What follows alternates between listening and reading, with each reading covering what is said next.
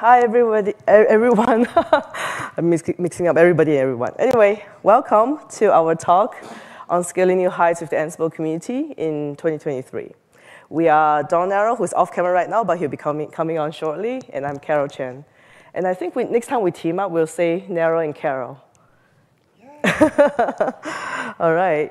So instead of a self-introduction, which actually I did in my talk yesterday, so if you didn't see that, please watch the recording.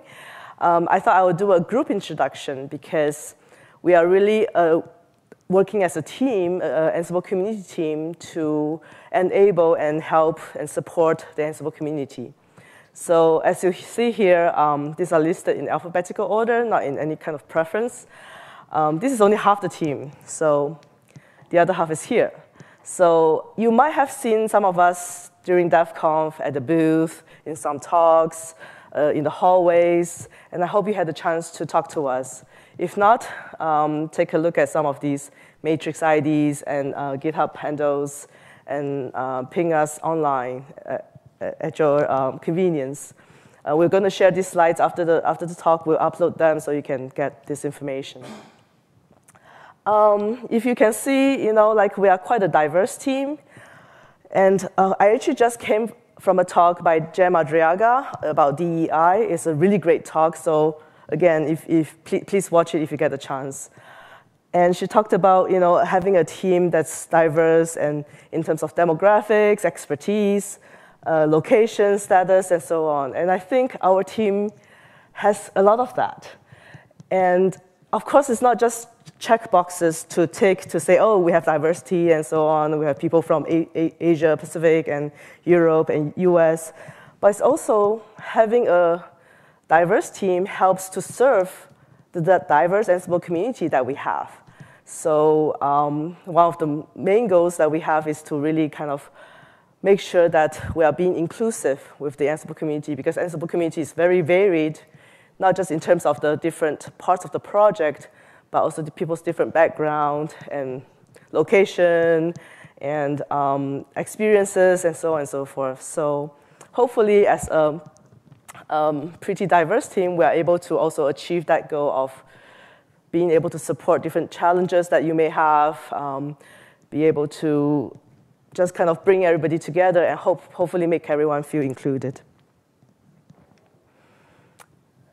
Speaking of this, being some of the things that we've been doing this year in 2023 and making great strides in. Yesterday, we covered a little bit about, the talk yesterday is how to contribute to the Ansible community, and I mentioned about the new website, the new forum. Part of it, we are also hoping to get a better sense and understanding of what you think about the Ansible community. Ansible project has been around for more than 10 years. A lot has changed. It has grown in many ways. So, we've had different mission statements through the years. So, but we would like to something that will be able to kind of combine everybody's thoughts and ideas and feelings together. So, if you get a chance, take the survey. You can scan the QR code or get the link. And again, like I said, I'll share these slides, so you can check the survey out later on. Tell us what does Ansible mean to you, and what does Ansible community mean to you? Automation is kind of central, but what else do you think? Is it about the people? Is it about the different projects? We'd just like to hear from you, so please take the survey. I already mentioned about the website, and actually Don will also talk a bit about the whole journey thing in his part of the talk. But I just wanted to share some URLs. It's a work in progress, and there's a repo you can check out.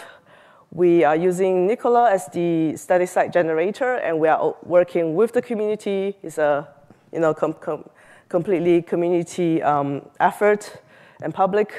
And you can join the working group on Matrix. We have been working asynchronously. Oops. So instead of a weekly meeting, we just have the discussions in the working group on Matrix. And as for the forum, we have been running an internal test instance since the beginning of the year, I think.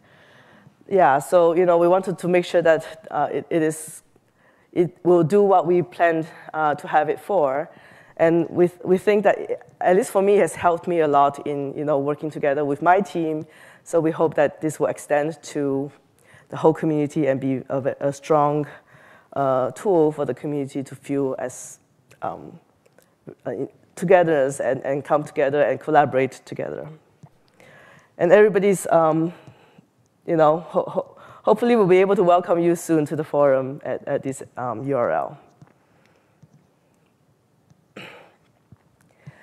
Speaking of events, I just wanted to touch on that we recently have Community Day in Boston as part of Red Hat Summit and Ansible Fest. But we do want to, again, be more accessible.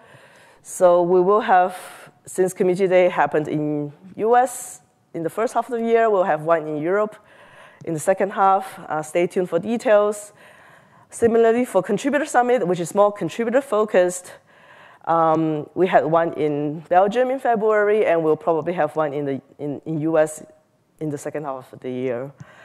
And especially for the Contributor Summit, because we have contributors from all over the world, and we know that a lot of times people can't attend events in person for various reasons, so we'll make sure that the hybrid option is available and accessible to everyone to participate online from anywhere.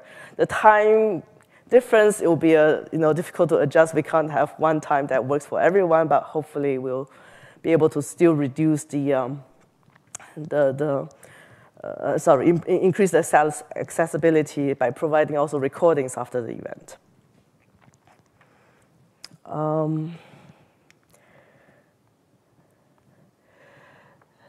Meetups are kind of more focused regional events, more like local city and regions. So if you're interested in organizing meetups, come talk to me. Anwasha, my colleague, she's not here right now, but she's also working on this Organizers Toolkit, which helps people get started to organize a meetup, especially if you don't have much experience. Otherwise, you can also help to share your experience and expertise to the toolkit to help us organize meetups from around the world. And this list is just the meetups in June, some that just has already happened and some are upcoming. So, it's getting active again after the pandemic times, and we love to see more meetups happening around the world. So how do you stay on top of all this news, what's happening, the website, the meetup, and what's going on? Please subscribe to the Bullhorn newsletter if you haven't already. So again, QR code you can scan or the bit.ly short link. And the newsletter is not just something that you consume and read and get information from, but also you can contribute. If you have something you're working on that you think the community can benefit from, like a lot of collections are community supported and maintained. Every time they have updates, they will share the news on the Bullhorn. If you have a blog post or a video or something that you created and you want to share that, we're happy to have your contributions. So again, there's a news spot on the Matrix channel, in the social channel, where you can mention the news spot, and then you can get your news item saved for publication in the next issue. And it's a weekly issue, so I'm supposed to do the weekly issue yesterday, but I think I'll do it tonight or tomorrow. Lastly, this is my last slide. We've been using Matrix for the past 2 years now, but I think a lot of people are still kind of starting to get used to Matrix. It's okay because if you're used to using IRC, we'll bridge to that.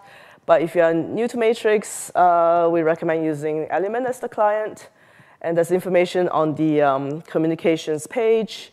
Some of you watching, perhaps you're already on Matrix because you're watching that through the DevConf Matrix space. So you can use the same login. You don't need a separate one for Ansible. You can join our Ansible space and connect to the Ansible rooms in that space. Mastodon is another social network that we have started to be more active in. So if you use Mastodon, again, it's not tied to one server or one instance. Whichever instance you're using, you can connect to us and follow us. And we can, we happen to be on the Fossidon instance. And you can follow us there, and we can share information on Mastodon.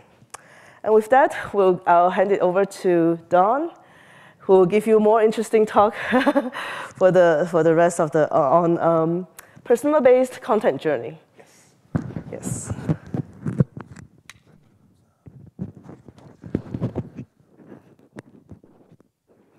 Okay, thanks, Carol.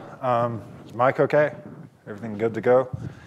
So, as Carol said, my name's Don. Hey everybody, I'm part of the Ansible Community team, and today we're going to talk about, quickly, some of the work that we've been doing to strengthen the community, really, and support the users and make things better, because that's something we've identified a real need for. Also, we'll touch briefly on the central web presence that we're building. So to dive right into my slides, I want to start by disambiguating. You'll probably hear me say the word doc site like 20 times, so it's a good idea to say specifically what that means. The doc site, when I say it's going to just be a bunch of HTML files that are statically generated, and it's kind of a top-level landing page for the Ansible community docs. And that's the doc site. And here we are. This is a snapshot a little over a year ago, but it's about the time that I started with Ansible. I'm still quite new, and I'm learning stuff all the time about Ansible. But when I started, this was my entry point, like most community users. I went right in, let's go with the docs. Help me understand what Ansible is. I've talked to a few people at DevConf over the past couple of days that they're like, hey, what is Ansible? And it seems to be a common question. But when I got into the doc site, it was, there was a real mix of things. It was hard to find the answers.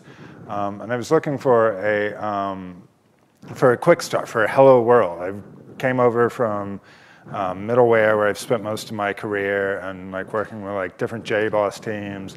And I always look for like that hello world, get in, get started, like few easy steps. I want to get up and running and doing something, let's go. But when I was looking for something similar for Ansible, I got in this like weird loop. I just had the question, like, how do I automate something with Ansible? How does this work? Show me, And I found a page in the community docs that took me to like a Red Hat site where there's a video that didn't load, and there was a link then that took me back to the community docs where I had already been, and I was just like in this weird loop, and I spent like 10 minutes just like, what even is this? Like, what am I doing? So that was just this barrier for entry. A lot of people are just like, okay, I can figure it out. I'm just going to give up and like maybe go to Reddit or, who knows. Another thing that I noticed while like navigating through all of the community docs and trying to like, I knew there was a lot to Ansible, and I was like trying to like navigate through all the different projects and like looking at their documentation. There was this lack of cohesion, like markdown docs that were just in GitHub over here. There was stuff on like Netlify over there. There was like a bunch of stuff on Read the Docs, but they were all in like different namespaces. So I didn't know what was officially an Ansible project. I also found like while I was doing this, there were like these third-party mirrors of the entire community docs. So there was a lack of trust. I didn't know where I was. I didn't know, is this like an official Ansible thing, or is it just like a project out there that somebody's doing? And there was things were just like spread all over the place, and different looks and feel, completely inconsistent. So why does that matter? Why does documentation, why is that important? Why should we do anything about that? Like, why should the community team even care, community documentation, kind of reading the slide to you here, but you know, it enables users to succeed, right? Like I think like for an open source project, like Ansible, like what made Ansible really successful is great documentation. You know, like when I started, like, you know, I was writing a playbook to do something, and you know, once you can find your way into, like, you get to the documentation, the underlying documentation is great, you know, and everything was there, all my questions were answered. When you do go to, you know, places like Reddit and you see people have questions, you often see, like, the responses in the comments, there's a link to the docs.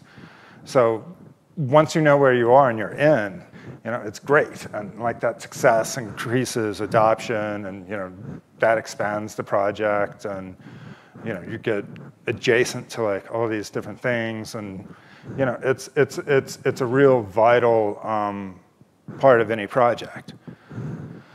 So documentation absolutely matters as a force multiplier. So fixing all of these things, where do we start? You know, like where was kind of the point that, like, okay, we've identified like these kind of problems, like how do we go about fixing them? So I think we all are pretty familiar with the idea of personas, and, you know, it's kind of a UI UX thing, and like some of them can be a little, almost have like too much detail. You know, this is like George, and, you know, he's a Sagittarius and his favorite color is brown, and like all this kind of crazy detail. But the thing that really matters with personas, you know, you identify the user, the people who are, it's your audience. And the thing to kind of hone in on are the needs, the attitude, and the knowledge. I think those are the things with personas that really matter. Hey, there's Anrisha. So, you know, the needs for a persona are important because that, you know, that kind of explains the goals, right? You know, like what the user's trying to do. And you want to help the user succeed, so you need to understand, you know, what do they need from this? And the attitude is important because the attitude kind of gives you the level of verbosity. Like, say it's you know, a developer, and, you know, you're coding against an API or something. You want to know all the programmatic options and their expected behavior, so you can play around and tweak and tune and see what works and what doesn't. But if you're an SRE, you don't want to be playing around. You know, if there's like a flashing red light on a dashboard somewhere and the service is down, show me how to remediate that as quickly as possible so I can restore things and we're back to being fully operational. Knowledge, I guess that's kind of an obvious one. You know, that if it's a hobbyist, someone who's like maybe automating, you know, every time they like install like an Ubuntu distro, you know, and just, you got a playbook for that, or, you know, whatever you're doing. That would be a very different set of like knowledge to, say, like a solutions architect who, you know, goes into enterprise. So, you know, knowing the needs, the attitude, and the knowledge of the different personas really helps you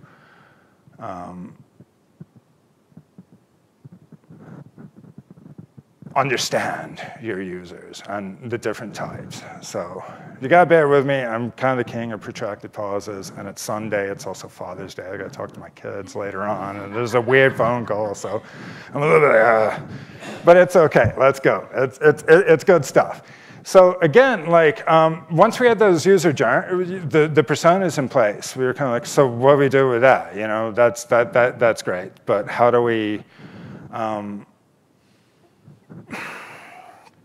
map out like the, you know, what the user is trying to do? And like, you know, so again, like coming from middleware, I was, you know, I've been working on like this operator and for Kubernetes, and that's when I learned about these milestones. This is actually the kind of the base Kubernetes journey. You know, when you become aware of something, maybe you read about it, or you're just curious, and then you evaluate and you start to learn, and then you adopt, and, you know, you're using it, and you scale up and out. So I think these kind of milestones, that's pretty much applicable for most IT projects, right? It's a very generic one. So, you know, we needed kind of a framework to, have that progression, the evolution of the adoption of an IT project. So, using those milestones. So once we had those two things together, like, we'll have these milestones. Each one starts with some kind of human motivation, and then, you describe that, and then, like, there are the specific tasks underneath that you need to complete that milestone along your, and they're the milestones along your journeys.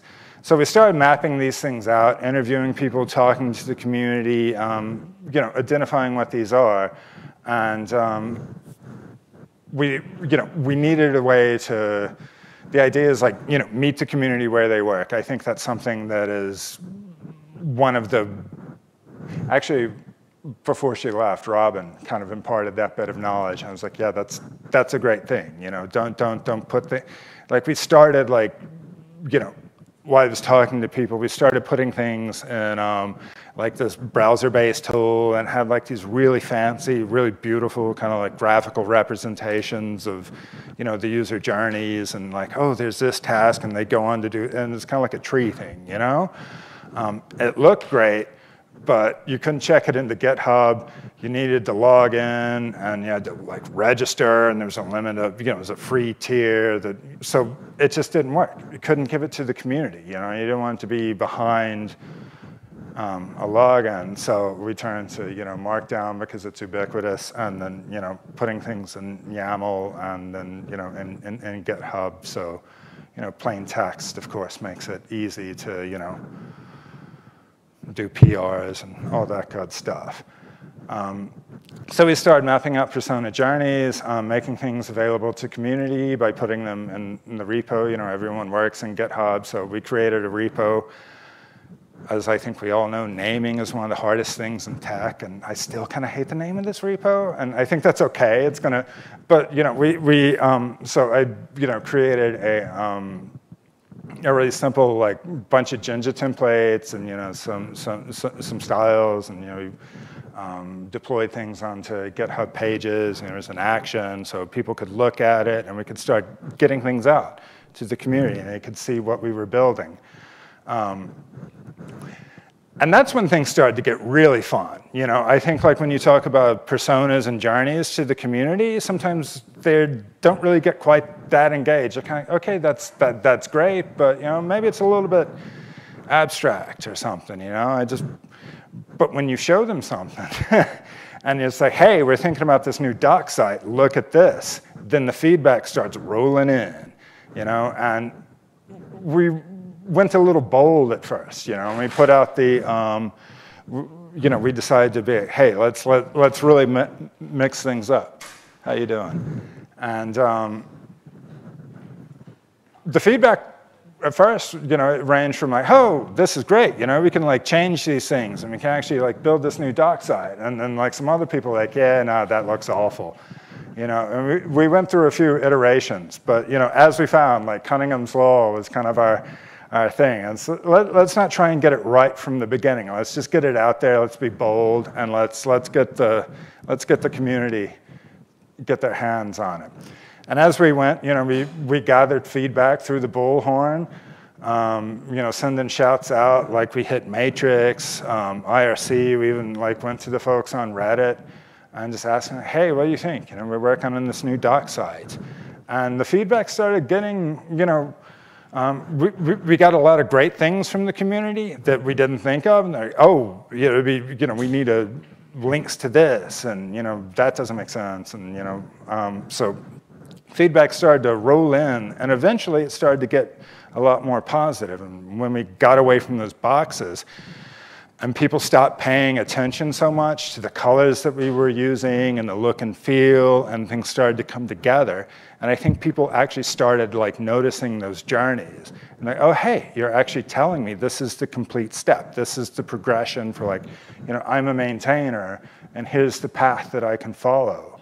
And that's literally what we were doing. Like the guys in the airport with the glowing sticks are like, yeah, this way on the runway. We're literally signaling to users, this is the path you should follow. So we got to, if you go to docs.ansible.com, you'll see this. And we've got a journey-based doc site. And again, the whole idea is like, here are these paths.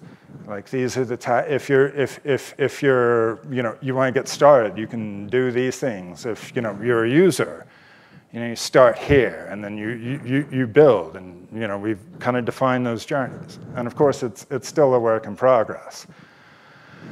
And we're continuing to try and get feedback, measuring with analytics. We've added quick links. There's a toggle so you can like flip between the old site that was there with the cards if you still want to do that. But we've also been able to see how many of the users that go to docs.ansible are doing that.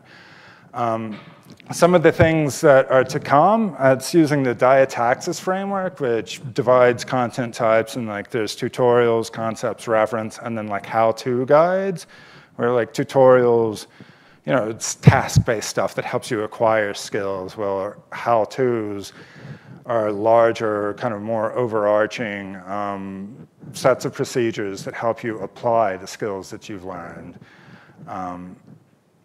Also, we're working on revamping. One of my first contributions to Ansible was the getting started, and we're working on revamping this so it can lead to different places and build out and make that path a lot easier. Also, with the ecosystem, we've moved everything under the same Ansible namespace. All the projects that are on Read the Docs, we've moved stuff that was over on Netlify, that was Galaxy and G. They're now in the same namespace, so everything's kind of organized, and you've got that trust, and there's the deterministic URLs, and everything's kind of in the one place. We're also working on themes. There's MK Docs for projects that want to use Markdown. Great, use the MK Docs theme, and that's brought to us by Soren, who's on the DevTools team, has been working on that one. There's also a Sphinx theme. And we're building a community website as well that will tie into all of this. And here's a screen grab of that. That's, there's still a lot more work to come on that, but that's going to give that central place where the community can come and find the docs, and then find the forum that like Carol was talking about in her segment. And so there'll be that as well. And finally, I'll leave you with the call to, if you want to get involved with this, one of the best places to do that would be on Matrix in the Docs channel. There's we call it the Dogs. It's a documentation working group. It meets every Tuesday. Everyone's welcome. And if you're curious to know more about this, if you want to contribute or find out more, please come and join us. We're a friendly bunch. Love to hear feedback, love to hear criticisms, and just, come join us. Thank you. How are we for time?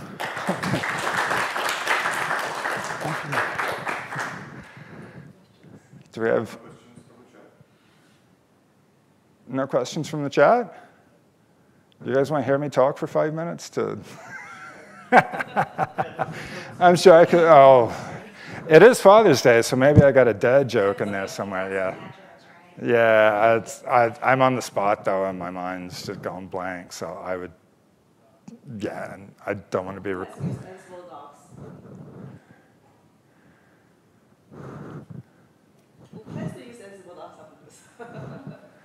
Yes. Yeah, very good.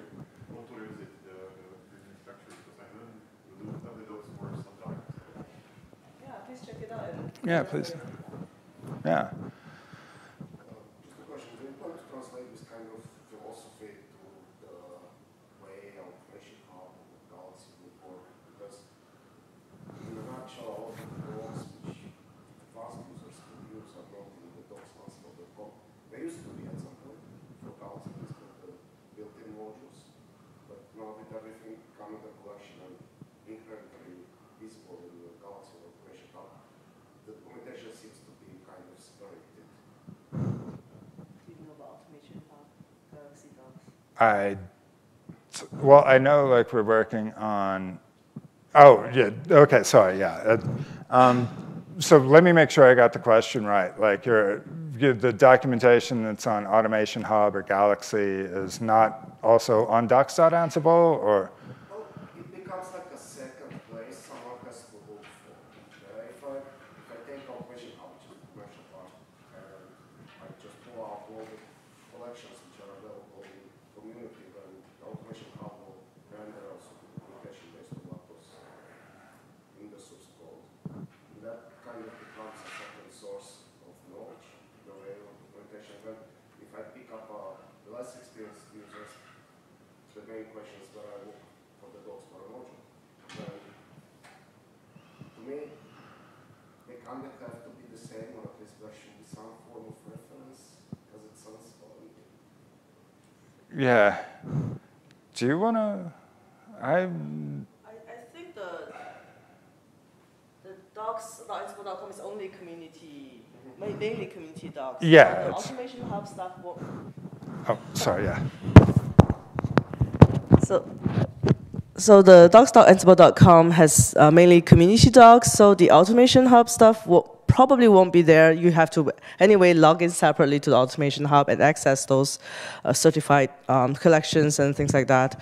And even on Galaxy, I think the community Galaxy, the docs are also rendered on the website, as far as I know.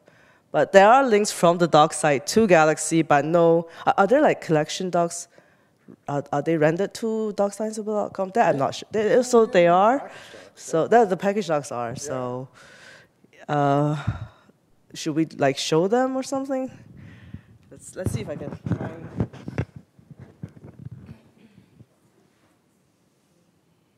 It's a good question anyway, if you've got us a little bit stumped with the answer, but, well, yeah, here we go. So there is like this Galaxy. Yeah, I think those Galaxy user guides are a little bit stale. So this page is up to I think even now there is a collection index or plastic was module index. Yeah. And that kind of seems a duplicate of what's in the Galaxy or Automation Hub. And the question what's this source of truth in the end? Yeah, what's the source? Yeah, I do think they're both pulled from the same source. Yeah, so if something updates, both will update. Yeah. Any other questions out there? No more questions?